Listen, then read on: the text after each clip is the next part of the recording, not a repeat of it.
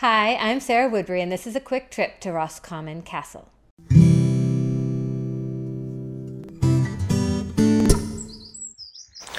This is the Anglo-Norman Castle of Roscommon, located in the middle of the country, west of Dublin.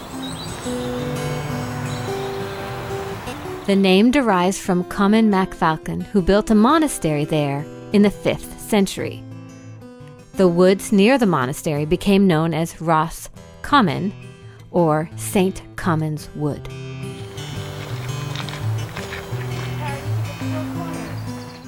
The castle was built by the Justiciar of Ireland, Robert de Ufford, in 1269 on land seized from a nearby Augustinian monastery that furthermore for centuries was the homeland of the Connacht dynasty. The O'Conors besieged the castle starting in 1272, and it went back and forth between English and Irish control until the O'Conors regained it in 1340.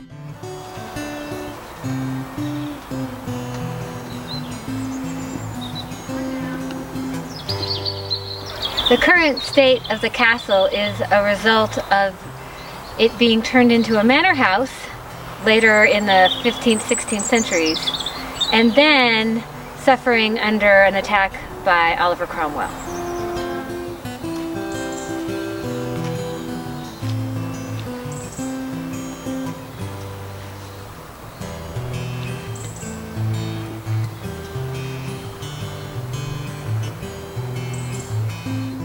When you visit, take special note of the towers, which were built to a design similar to that of Harlech Castle in Wales.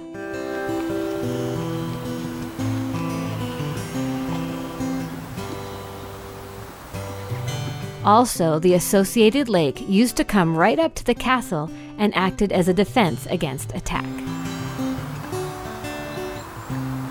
The lake fed a moat which went all the way around the castle and was another one of its many defenses.